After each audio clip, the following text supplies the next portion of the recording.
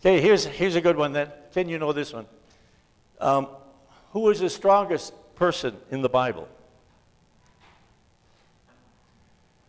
I'll give you a hint. It wasn't Samson. No. The strongest person in the Bible was Jonah. Even a whale couldn't keep him down. Oh, it's pretty bad. And then one Sunday school class, the teacher was talking about Lot and Lot's wife, and how when they left, God told them not to even look back. And the teacher said, and Lot's wife turned back, looked back, and turned into a pillar of salt. One little kid said, "Oh, that's nothing. My mother was driving, and she looked back, and she turned into a telephone pole." Well, with that kind of little exercise in different kinds of thinking will be helpful when we come to our lessons this morning, which talk about being faithful, especially in the midst of conflict. So please join me, if you will, in the confession and forgiveness.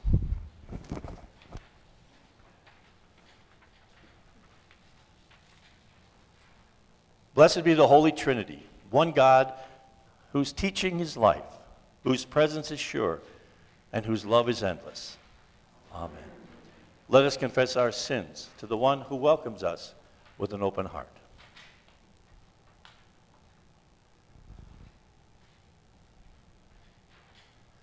God, our Comforter, like lost sheep we have gone astray. We gaze upon abundance and see scarcity. We turn our faces away from injustice and oppression.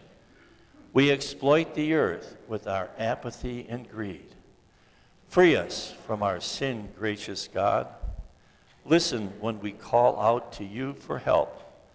Lead us by your love to love our neighbors as ourselves. All have sinned and fall short of the glory of God. By the gift of grace in Christ Jesus, God makes you righteous. Receive with glad hearts the forgiveness of all your sins. Amen.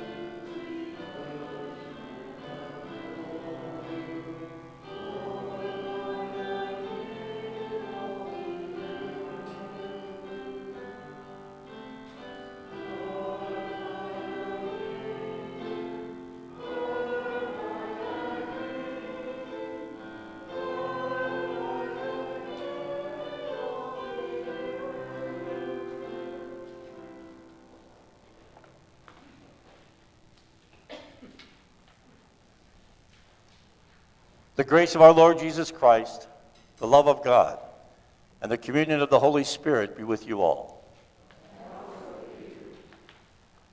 Let us pray.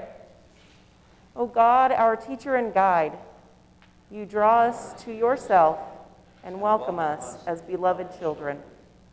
Help us to lay aside all envy and self-ambition, that we may walk in your ways of wisdom and understanding as servants of your Son, Jesus Christ, our Savior and Lord. Amen.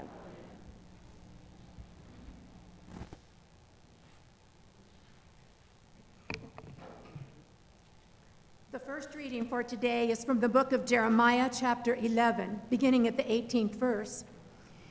It was the Lord who made it known to me, and I knew that you showed me their evil deeds. But I was like a gentle lamb led to the slaughter, and I did not know it was against me that they devised schemes, saying, let us destroy the tree with its fruit. Let us cut him off from the land of the living, so that his name will no longer be remembered. But you, O Lord of hosts, who judge righteously, who try the heart and the mind, let me see your retribution upon them, for to you I have committed my cause. Word of God, word of life. We'll read responsively Psalm 54. Save me, O God, by your name. In your might, defend my cause.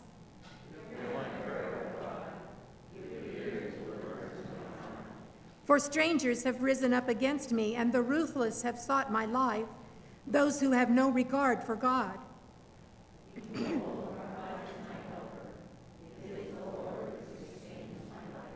Render evil to those who spy on me.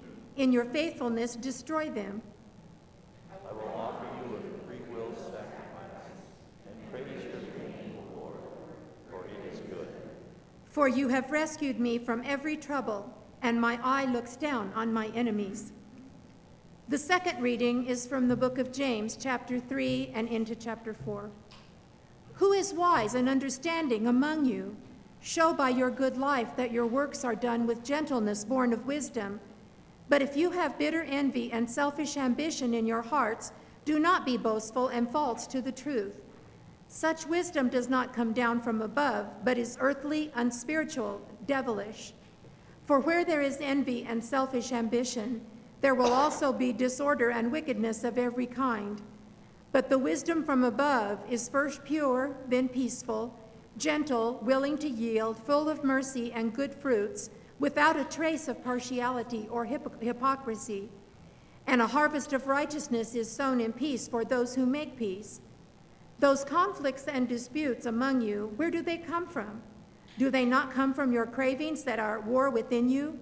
You want something and do not have it, so you commit murder, and you covet something and cannot obtain it, so you engage in disputes and conflicts. You do not have because you do not ask. You ask and do not receive because you ask wrongly in order to spend what you get on your pleasures. Submit yourselves, therefore, to God. Resist the devil, and he will flee from you. Draw near to God, and he will draw near to you. Word of God, word of life.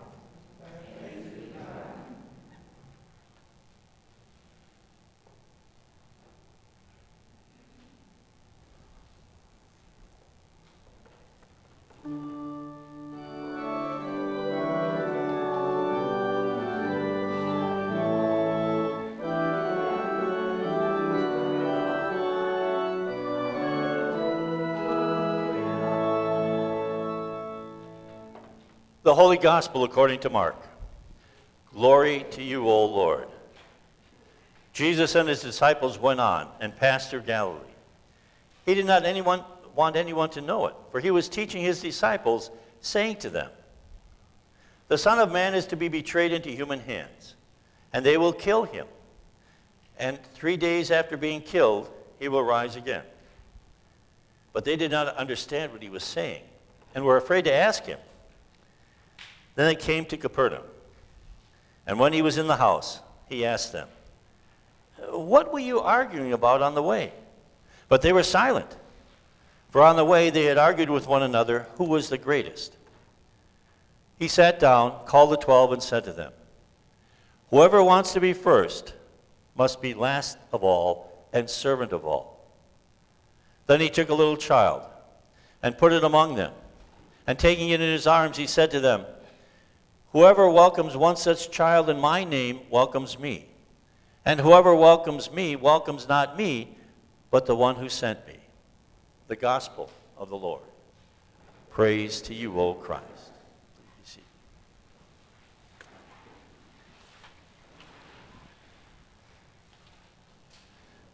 What does it mean to be faithful?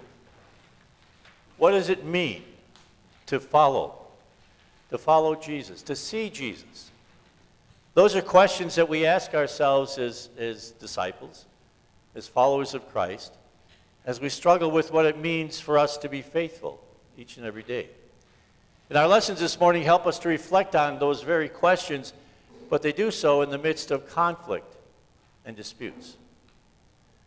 The most dramatic of the conflicts is, of course, in our first lesson from the book of Jeremiah, where Jeremiah, innocent as he was, or so he claims, was not aware until God told him that there was a plot against him, that the town in which he lived, his neighbors, his family, his friends, were seeking to destroy him. Seeking to destroy him to the point that his name would never be remembered again. Oh, that's pretty serious. They were seeking to destroy him. And how did Jeremiah respond? Well, Jeremiah responded the way he responded to everything. He whined about it. Now, whining is my term. If you read the book of Jeremiah, it sure sounds like he was whining about everything there is. The proper term for what Jeremiah is doing is lamenting. And it sounds like whining, but lamenting. He's giving voice to the pain and the sorrow, as he did in this case. His approach to every conflict, to every dispute, was to lament about it, to voice the pain, the sorrow, all those feelings. And then to listen, or to speak in his situation, to speak a word of hope from God.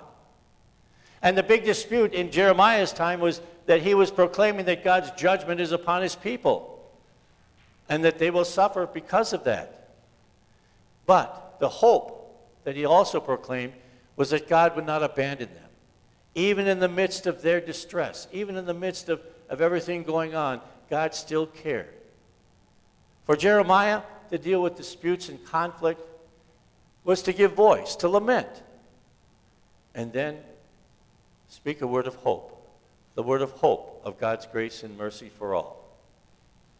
And our second lesson, James also talks about disputes, very plainly. And he raises a question. He asks a number of questions.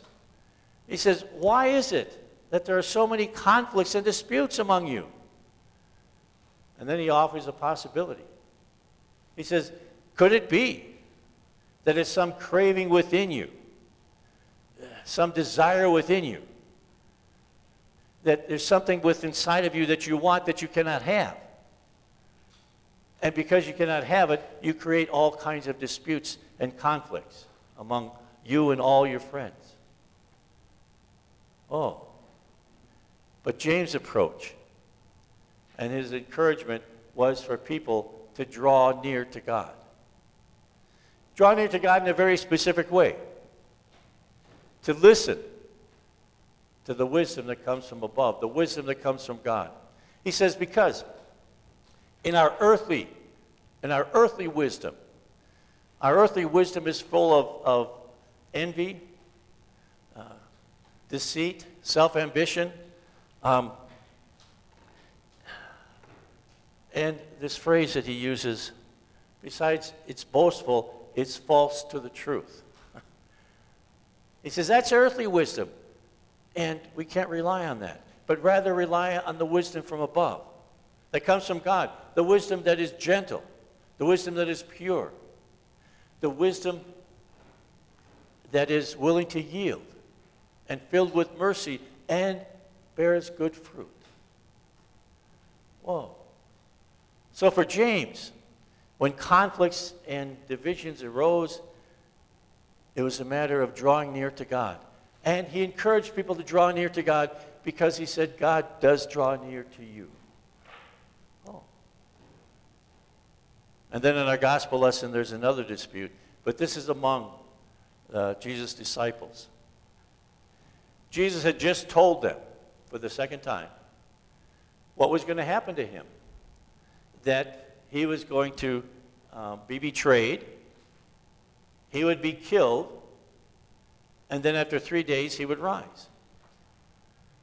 And Mark tells us they didn't understand what he was talking about. And so nobody dared question anything, even ask questions, Maybe because fresh in their minds was still the rebuke that Peter got just shortly before this. And so they continued on their journey. And when they arrived at where they were going and they entered a house, Jesus turned to the disciples and said, "Say, what were you guys arguing about on the way?" And their eyes got big. And I'm sure they kind of looked at each other and they were silent. Nobody said a word. Not even Peter, which is unusual. Not even Peter spoke up. They were silent because on the way, they were arguing amongst themselves who was the greatest. Oh? Now, we are not really sure what brought this all about, but perhaps it had something to do with suddenly it's sinking in that Jesus is going to be killed, and who's going to take his place, and who's the greatest among them. I don't know. But they were arguing about who was the greatest. And they didn't dare say a word. They were silent. So Jesus calls the 12, sits them down, and says, anyone who wants to be first must be last of all, and servant of all, or slave of all. Oh, that certainly is diametrically opposed to what they were arguing about being the greatest. In their time, and probably still today, people looked at other people with some sense of power. Maybe it was wealth or just a strong voice or strong leadership, but people with power as being among the greatest. And they would look at people, and people with seem to be in control of things and have their stuff all together and maybe even wealthy, were considered among the greatest. But here Jesus is saying it's just the opposite. It's not about being powerful. It's not about being in control. It's about servanthood. It's about being a slave to all. It's about being last, not first. Oh, it's a whole different approach and a whole different way of thinking. And then to cement his idea, he brings a child into their midst and holds up the child. Now, a child in those days were not any person of value. You know, growing up, I was told the children were to be seen and not heard. Well, in Jesus' day, they weren't necessarily even to be seen, certainly not heard. They were nothing. They were vulnerable. When you mentioned a child, you mentioned someone who was needy, someone who was vulnerable. And Jesus said, anyone who welcomes one of these, one who is vulnerable, one who is in need, welcomes me. And then, and here's the punchline of it, not only welcomes me, but welcomes the one who sent me.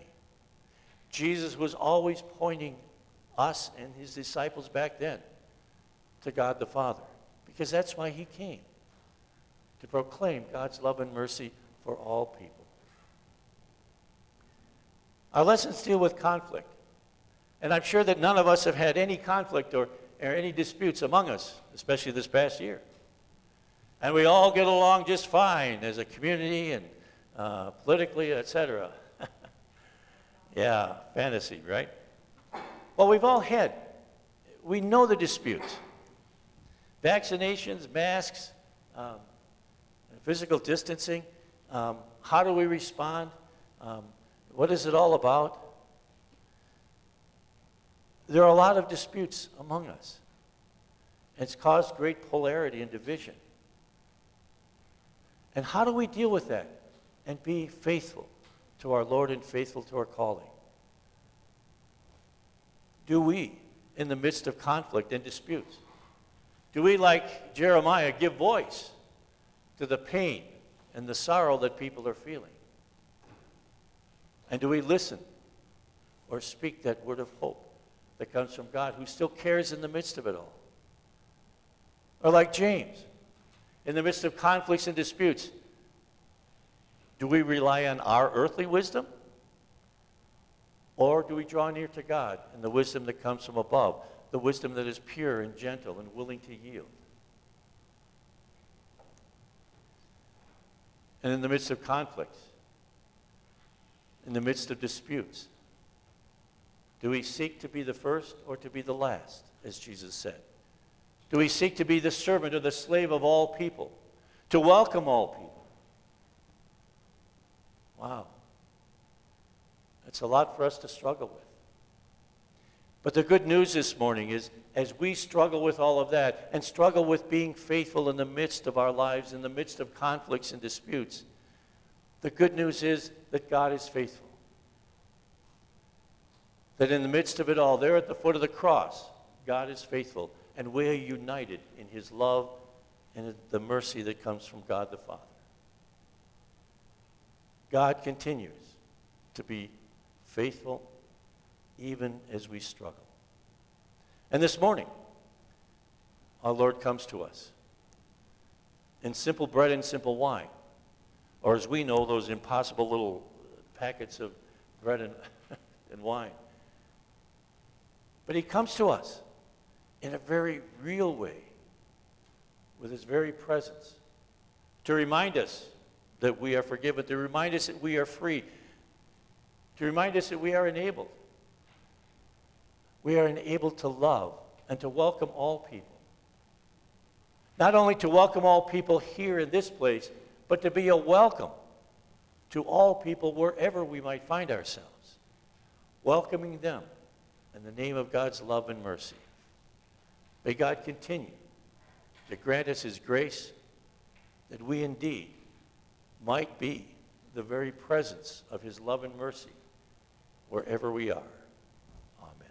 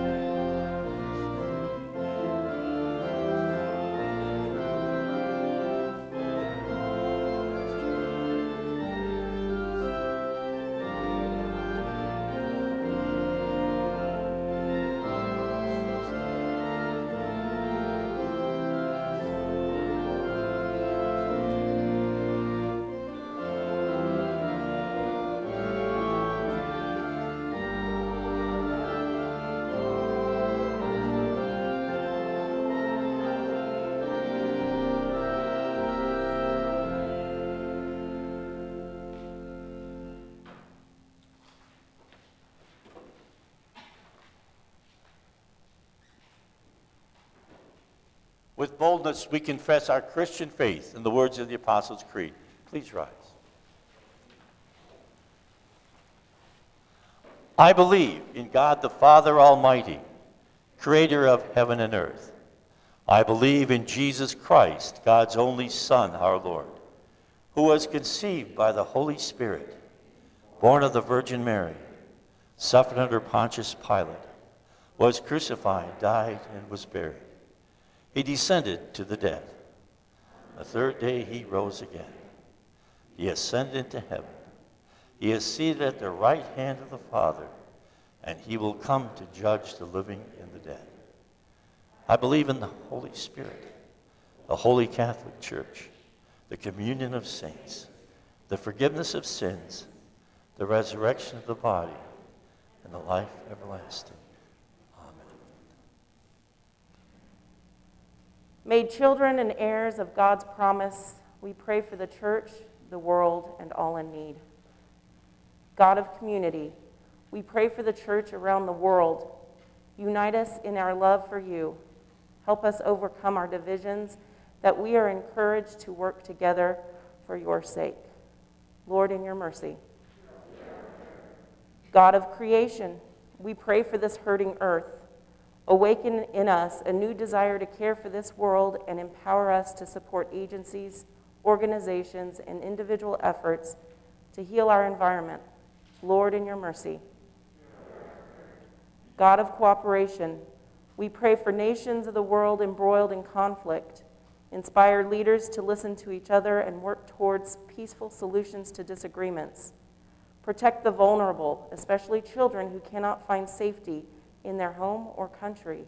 Lord, in your mercy.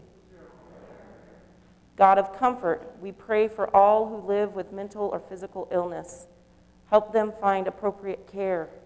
Bring healing and wholeness when the path forward seems bleak. Lord, in your mercy. God of compassion, we pray for the young people of this congregation. Renew in us your call to welcome the children in our midst. As they grow, strengthen their faith and our commitment to them. Lord, in your mercy. God of consolation, we give you thanks for our loved ones who have died and pray for all who grieve today, especially the families of Norma Pierce and Carl Gebhardt. Shine your grace on all your saints. Lord, in your mercy. Receive these prayers, O God, and those in our hearts known only to you. Through Jesus Christ our Lord. Amen. The peace of the Lord be with you always. Please turn to those around and share a sign of peace. That's peace.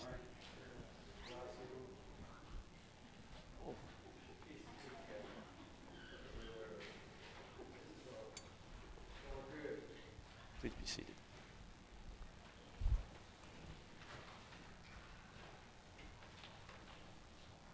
As has become our custom during this time, we will share the body and blood of Christ together following our Lord's Prayer. The Lord be with you. Lift up your hearts. Let us give thanks to the Lord our God. It is indeed right, our calling and our joy, that we should at all times and all places give thanks and praise to you, Almighty and merciful God, through our Savior Jesus Christ, who on this day overcame death and the grave, and by his glorious resurrection opened to us the way of everlasting life. And so with all the choirs of angels, with the church on earth and the hosts of heaven, we praise your name and join their unending hymn. Holy, holy, holy Lord, Lord God of power and might, heaven and earth are full of your glory. And in the highest, blessed is he who comes in the name of the Lord. Hosanna in the highest. In the night in which he was betrayed, our Lord Jesus took bread. And when he had given thanks, he broke it and he gave it to his disciples, saying, "Take and eat. This is my body, and it's given for you. Do this for the remembrance of me." And again after supper, he took the cup. And when he had given thanks, he gave it to them, saying, "This cup is a new covenant in my blood, and it's shed for you and for all people for the forgiveness of sin. Do this for the remembrance of me." Lord, remember us in your kingdom and teach us to pray. Our Father in heaven, hallowed be your name. Your kingdom come. Your will be done on earth as in heaven. Give us today our daily bread. Forgive us our sins as we forgive those who sin against us. Save us from the time of trial and deliver us from evil. For the kingdom, the power, and the glory are yours, now and forever. Amen. If you'll take the wafer. Take and eat. This is the body of Christ, and it's given for you.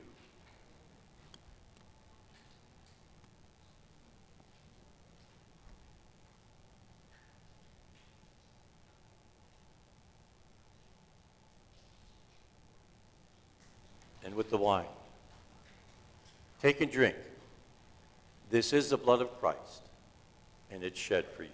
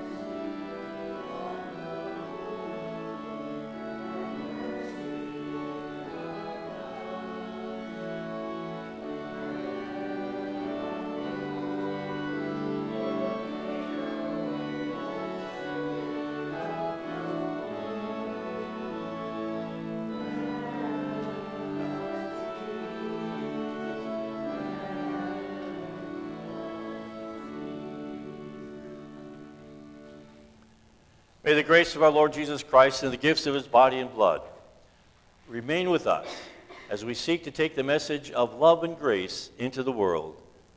Amen. Let us pray. Lord of life, in the gift of your body and blood, you turn the crumbs of our faith into a feast of salvation. Send us forth into the world with shouts of joy, bearing witness to the abundance of your love. In Jesus Christ, our Savior and Lord. Amen. Before the benediction, one announcement that Diane forgot to make this morning. She didn't forget at all. The purple hymnals that you received coming in, if you can stick them in the pew someplace or just leave them there, because we will be using them in the weeks to come. So if you can find a way to gently cram them in there, that'd be fine. I'll receive the benediction. People of God, you are Christ's body, bringing life into a suffering world. The Holy Trinity, one God, bless you now and forever. Amen.